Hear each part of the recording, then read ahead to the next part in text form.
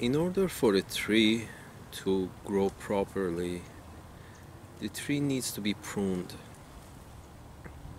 which is basically removing those branches that are not desirable in a tree in order to make the tree grow the way you want the tree to grow, to the height that you want and to the width that you want. In a society, it works the same way. Doesn't matter what size is the society. If you want the society to grow better, to become better, you have to be able and willing to point out the shortcomings of a society and allow it, so in order to allow those positive points of the society to grow better and remove the unwanted parts of the society. Again, in order to do that, you have to be able and willing to point out the shortcomings and work against them. Work to try to remove the shortcomings. So if in this case, in this instance, if I point out a few shortcomings that I see in the Zoroastrian community, it's not because I hate the Zoroastrian community. No, it's my community. This is my community. I like it to be growing and becoming better every day. Here is the subject I want to talk about today, is the idea of self-loathing. I see it amongst many Zoroastrians, especially from Iran, especially Zoroastrians from Kerman, which is my parents, my family are from there. I see a lot of self-loathing. Self-loathing in a means that they don't believe that they are worthy. Zoroastrians of Kerman, they have somehow lost their way. They think they are basically not worthy. The Muslims are better, or these are better, or those are better, and basically the grass is green on the other side. And this self-loathing results into not treating yourself as well as your family as well as you should, as well as your siblings, your family, your children, your spouses, as well as you should, because you fucking don't believe in yourself.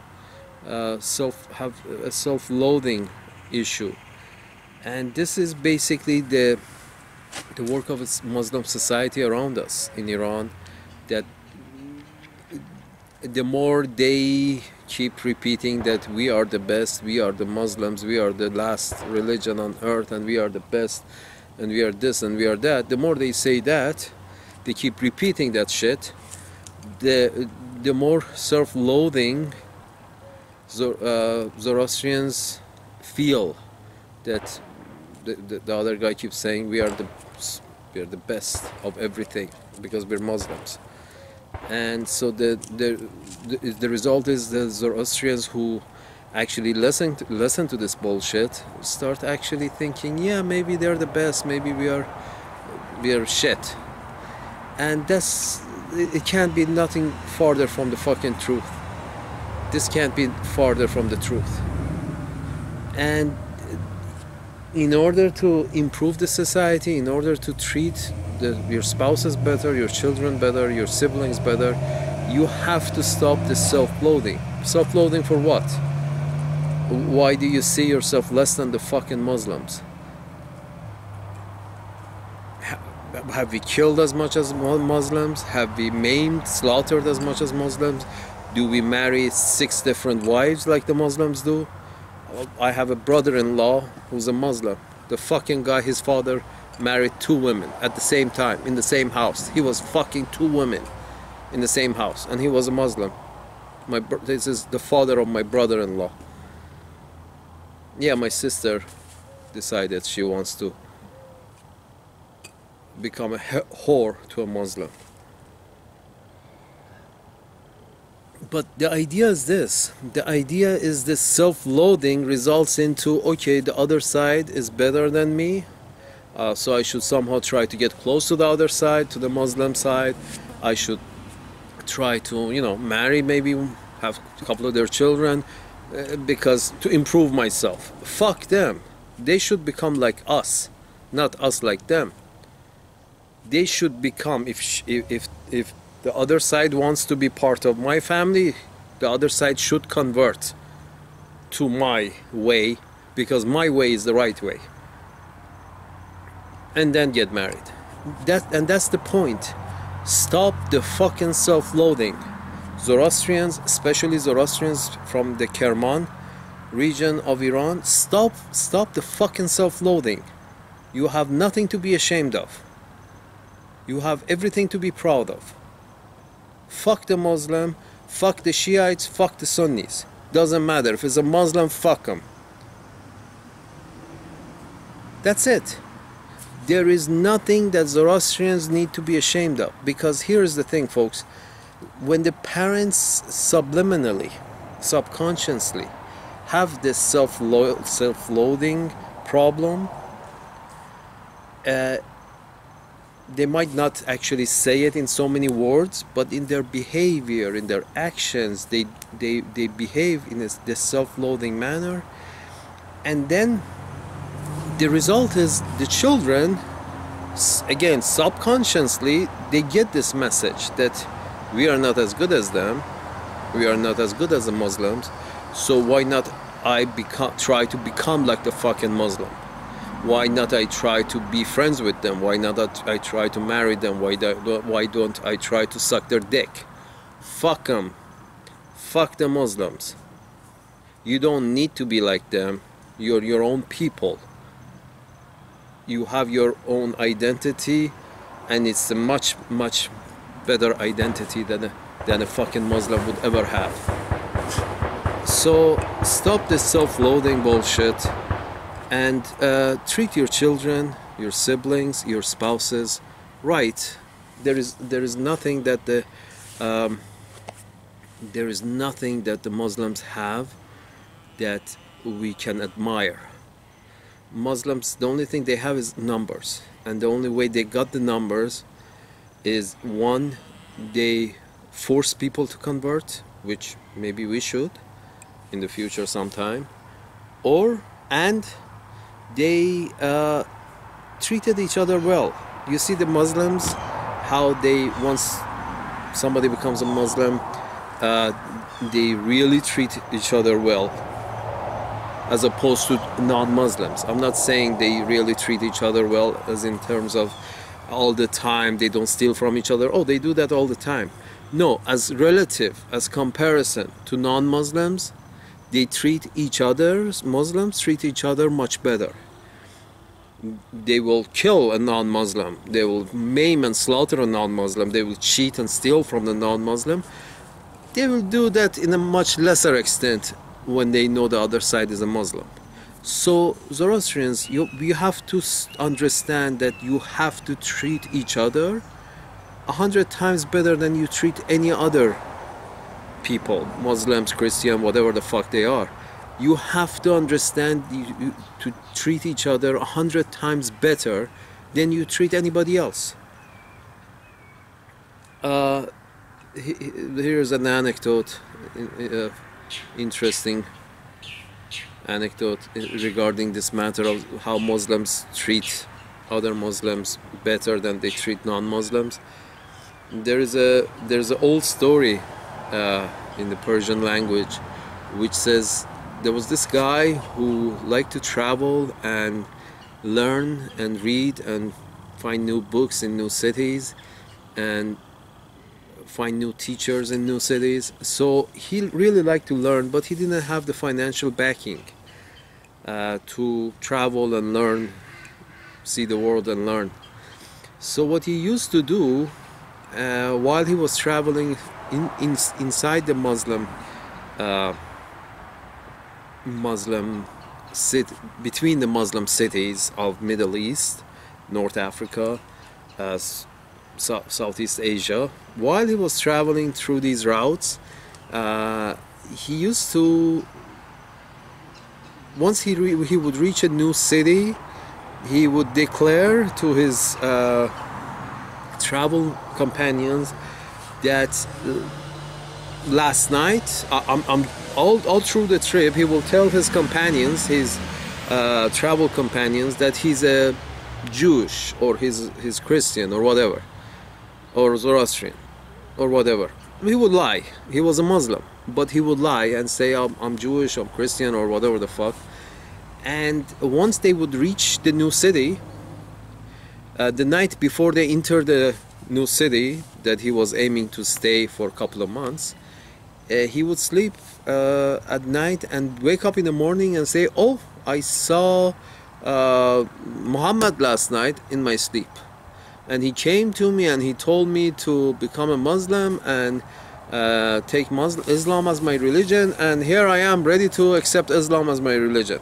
Well, he was Muslim all along. He was just lying, saying that he's Christian or he's Jewish. Now, why he was doing this is because the very next day they would enter the city, and all his travel companions who were Muslims, remember this is mostly Muslim cities, societies that he was traveling in, they would take him to the first mosque and take him to the cleric in the mosque and say, yeah, this guy was all through all trip during the past month or 20 days or whatever, he was Jewish, he was Christian, he was telling us he was Jewish Christian, now he's willing to take Islam and blah blah blah.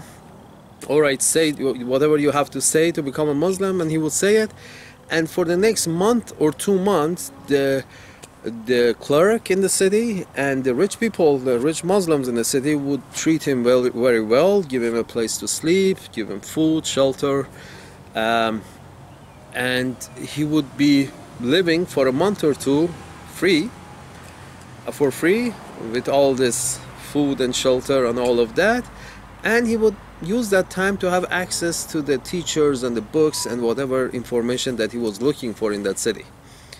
After a month or two, they would say goodbye and everybody would leave happy, and he would get on his way and go, same thing, different city, a month later, 2 months later. Anyway, this idea is, I told the story to explain that this is how Muslims treat, when if they know the other side as a Muslim and they want to, give a good impression, they treat each other very well. This is how Zoroastrians are supposed to be treating each other.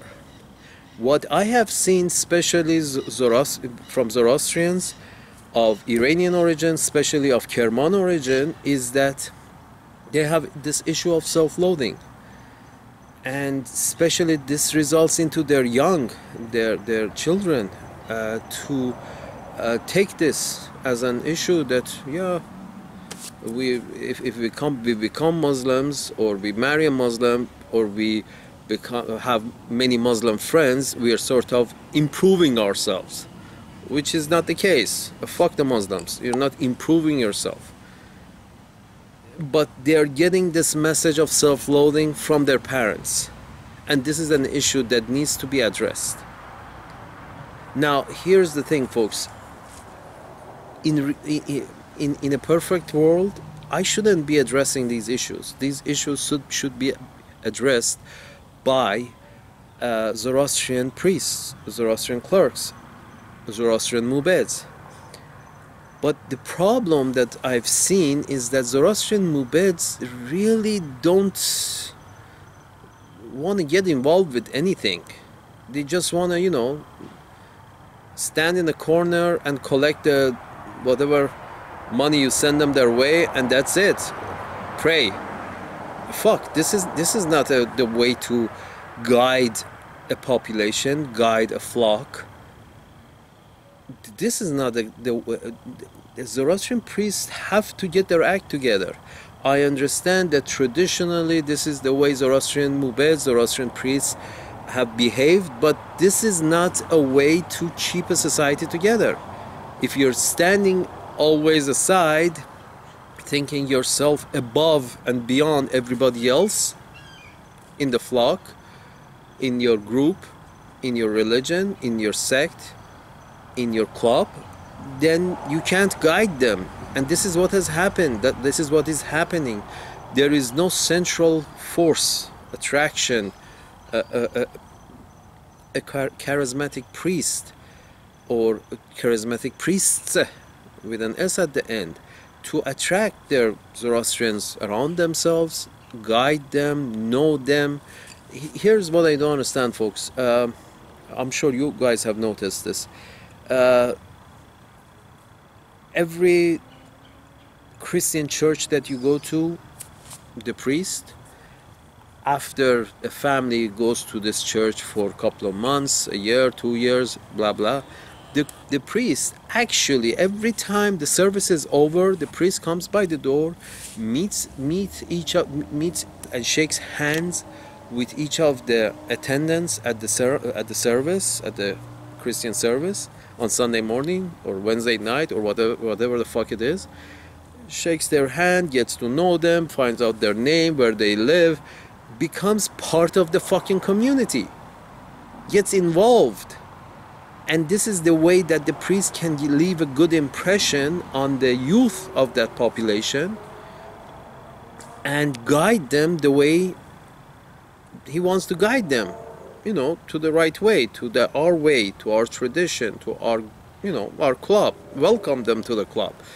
The priests have this powerful, have this power to guide the flock, bring the flock together, bring the group, the club, however you want to call them. This is not a question of God.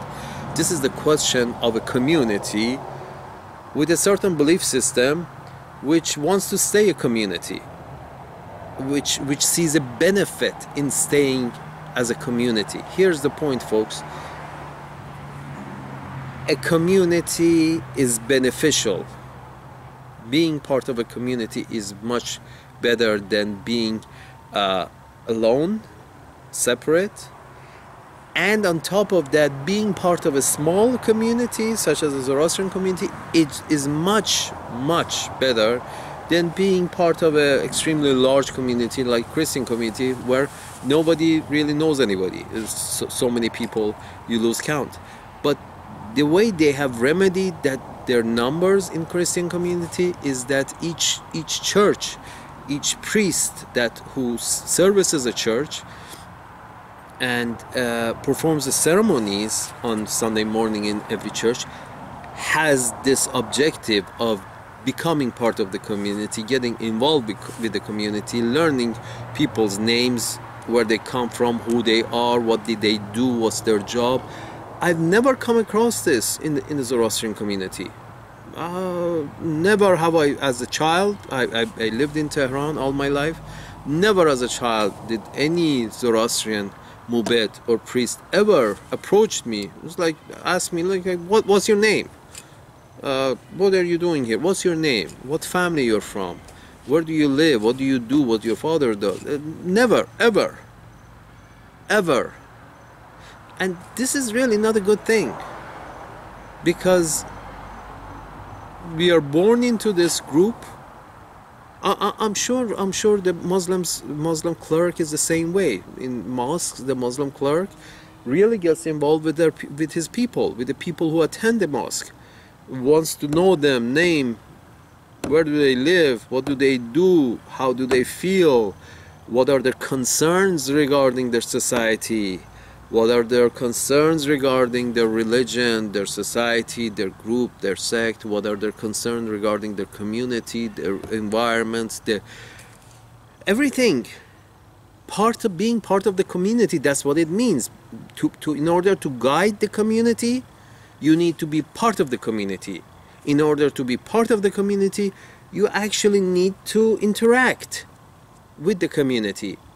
What I've seen from the Zoroastrian priesthood, traditionally Zoroastrian mubed, is never want to interact. It's like interaction is not necessary. As far as the Zoroastrian priesthood is concerned, interaction is not necessary. I pray to God, you come and pay me, I pray to God, that's about it. Oh, fuck you. This is not the way to guide a group, guide a flock, keep the flock together, and create a nice, positive environment. This is not the way to do it. So, here I am, I'm making these videos because I feel somebody has to speak up, but in reality, these priests should be doing this already. They should be bringing their flock together. Zoroastrian priests, Zoroastrian mubeds should be getting much more involved with the Zoroastrian community. Simple fact, just open up couple of books, read how others do it, go to a couple of mosques, go to a couple of Christian churches, see how they are leading their flock, how they're getting involved with their community, and copy them. It's not that hard. That's how they have attracted so many people, and that's how their societies relative to Zoroastrian society is much more progressive, because the priest is not separate, is not standing separate from his society, is getting involved, and once they get involved, they have to solve problems, and once they have to solve problems, they have to come up with new solutions. And this is what we call progress, when you have to come up with new solutions because the problems are new and varied, because the society moves on, the society is not stale. As the time passes, the society moves on and new problems arise through the advancement of society, industrially, culturally, socially, whatever, however you want to look at it. And then the priests, the religious leaders of this community, if they want to keep a community together, they have to get involved and come up with new solutions for new problems. There's no question about it. Why they're not doing this already beats me. It's a shame. They should start as soon as possible. Just get involved with your community. Start learning their names. Whoever comes to a temple, Zoroastrian temple, Ateshkade temple, whatever the fuck you want to call it, start getting to know them, their names, what do they do, what family they're from. It's the fucking priest job. This is part of the job description. You have to get involved with your community. If you don't like people, if you don't like talking with people, if you don't like listening to people, you have no place being a Zoroastrian mubed. It's not your place. Get the fuck out. This is a job for people of the people.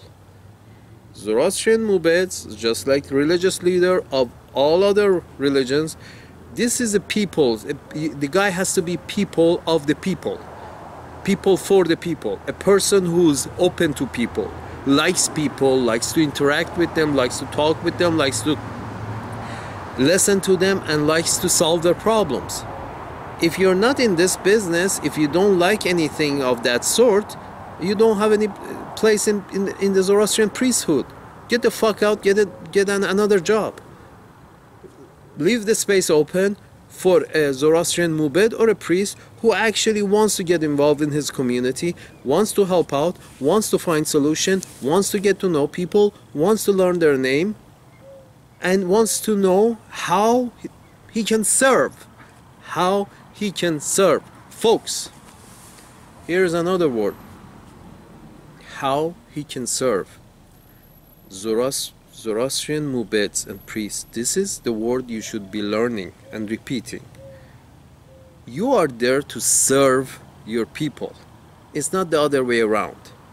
I understand in the caste system, which belonged to many 1,000, 2,000 years ago in Zoroastrian Iran, the Persian Empire, the Zoroastrian Persian Empire, the caste system, the king, the warrior sect and the priest sect and the merchant sect and the farmer sect. the four castes. In that system, yeah, the people were there to serve you. The people were there to serve the farmers and the merchants, and even the warriors were there to serve the priest caste. But that's past. That's past. No longer. It's not natural. It's not gonna go anywhere, that system. You have to understand, your position has changed. It's been 1,000 years now that the priest is there to serve the people, serve the people's needs. If you don't get in line, you're gonna lose your society slowly but surely. The priests of every religion, including the Zoroastrian religion, are there to serve the people, not the other way around. This is not 1,000 years ago, 2,000 years ago. The people are not there to serve the priest caste. The priests are there to serve the people. If you don't like serving the people, get the fuck out.